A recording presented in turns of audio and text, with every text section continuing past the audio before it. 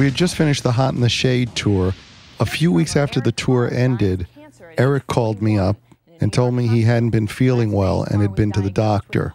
And when the doctor did an X-ray, there was some sort of finger-like projection, is what Eric said, that was going in and out of one of his valves each time his heart pumped. And as strange as that sounded, I said, it's probably nothing to worry about. And Eric said, no, the doctor said it could be cancer.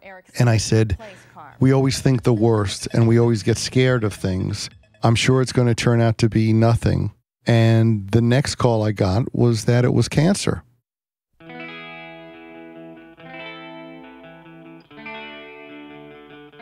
I'd never faced a friend, let alone someone in the band, in a situation that seemed life-threatening. I remember him saying he was going to have heart surgery, that he had cancer in his heart.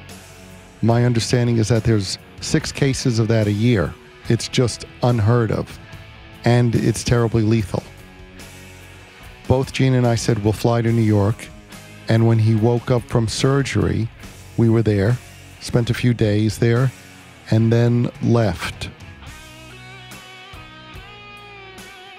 Our relationship with Eric declined over a period of a few months when he came back to Los Angeles and wanted to be in the band and play with the band. And I remember saying to him, your priority right now has to be to get better. The band is not something to be thinking about at this point.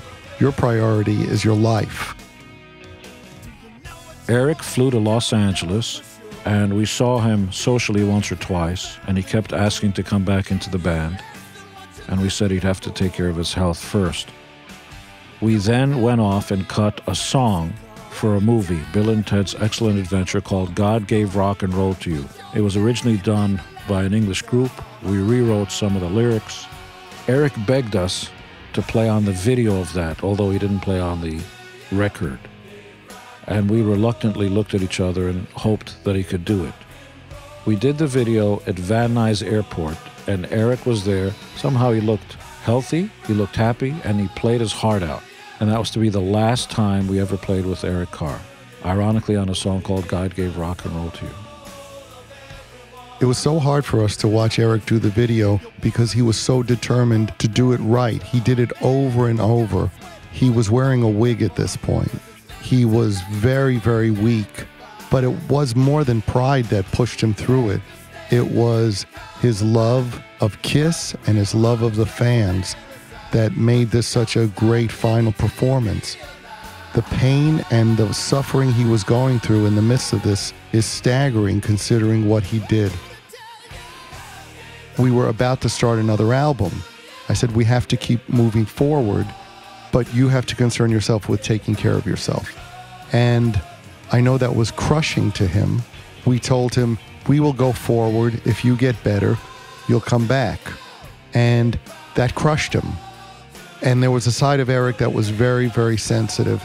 And at that point, he cut off communication from us and must have told his closest friends and his parents something that also had them stop communicating with us. We virtually were cut out from any information on how Eric was doing, what his condition was. The next thing I heard, a friend of mine, one of my best friends, had gotten a phone call from paramedics who had gone to Eric's apartment in New York City.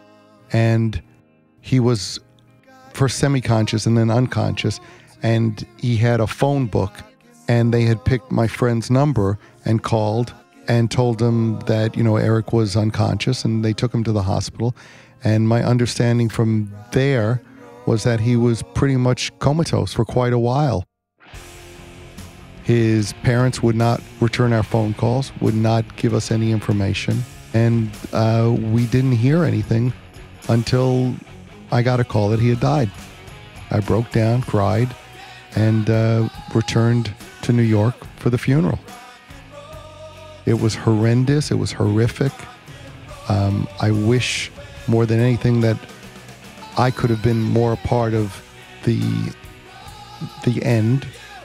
But, we all in hindsight can see things that we might have done differently had we known certain circumstances, but that is the way, life unfolds sometimes. So I just remember going back to New York and just feeling dreadful, and a sense of how unfair it was for somebody like Eric, who was truly a good person and a kind person, dying when there's so many other people who put their lives daily in jeopardy with drugs and alcohol and other kinds of abuses that show no respect for themselves.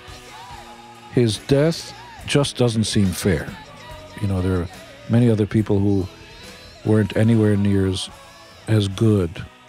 Good is the word for Eric Carr. Not nice, not friendly, not polite or charming. He was a good guy.